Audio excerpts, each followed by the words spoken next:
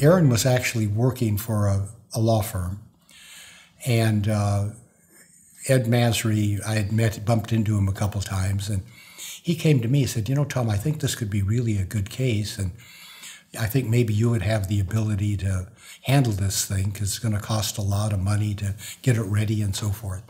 So I said, okay, great. I'll give you just a little background. I don't want to spend too much time, but when the gas comes in from El Paso to run the generators at PG&E, it's too hot to put in the generators.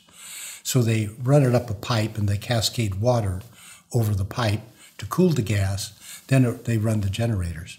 The problem with that is, though, the water rots the pipe. They rust and so forth.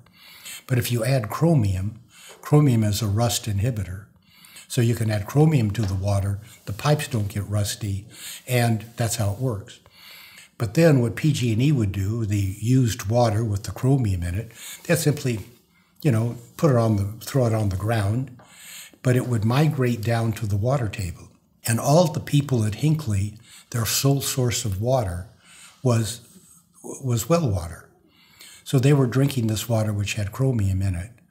And they had a lot of cases of cancer cropping up and things like that. We thought that, gee, this could really be a good case. The problem is, at the time that this case went forward, there were no articles about drinking chromium causes a problem. There are a lot of articles about smelling chromium, welders, because the chromium, next thing you know, they had esophageal cancer and so forth, but nothing about drinking chromium.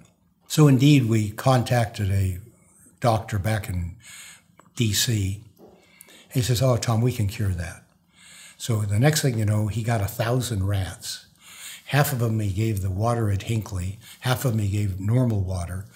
And the water at Hinckley, the rats, almost all of them, started developing tumors. And that was the first inroad into chromium like this, causing a real problem.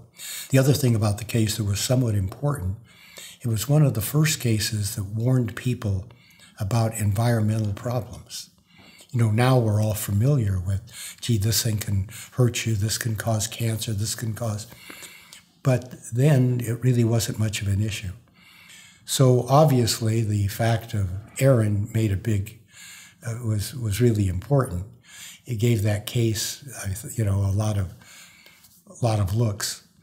But the idea would be we really did some good there in terms of warning the people about all sorts of toxic things and how they can harm people.